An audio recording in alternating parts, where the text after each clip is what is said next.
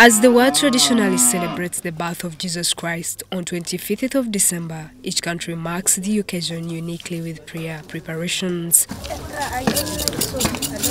Frank Waine, the spokesperson of Uganda Prisons, underscored the significance of this annual practice in ensuring that all inmates in the country are cared for during the Christmas period. We are doing it because, as you know, we are on standby, and the people we have cannot simply walk home.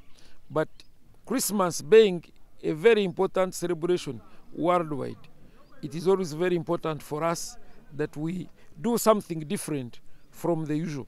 And that's why at least all the inmates, all the staff and our families will enjoy Christmas with Christmas meals, plus the other packages like rice and the like.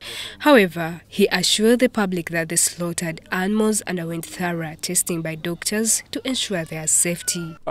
To make sure that the meat that is consumed by the staff and the inmates is good meat. And of course, you know, even with the existing situation of foot and mouth disease and anthrax, to avoid that, that's why we have to subject every cow that is slaughtered. It has to be subjected to inspection. And if it is found to be not palatable according to the professionals, then that one has to be destroyed.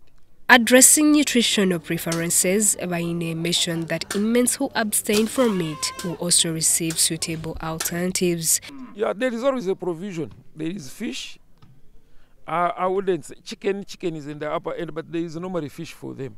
The OCs are instructed to make sure they are catered for, and the OCs are facilitated to ensure that all those who don't eat meat actually also enjoy the same way others are enjoying. With a prison population exceeding 76,000, along with over 14,000 staff and an estimated 90,000 family members of staff, all are said to enjoy Christmas courtesy of Luzira Prisons. Normal prayers will be conducted in various prisons across the country on Christmas Day as part of their celebrations. Justin Nakami, UBC News.